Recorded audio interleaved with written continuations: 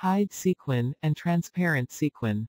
These buttons are Show Hide buttons of Sequin. With this button, you can show Hide Sequin while punching. Let's start with Hide Sequin button. Just press Hide Sequin button. Here, you can see sequins are hide. You can also use shortcut key, Ctrl+dot.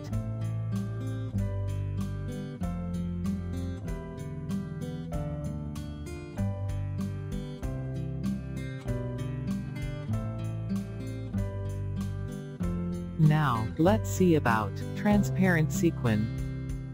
With this button, you can show Hide Sequin while punching. Just press Transparent Sequin button. Here, you can see sequin or shows in transparent view. You can also use shortcut key, Alt+dot.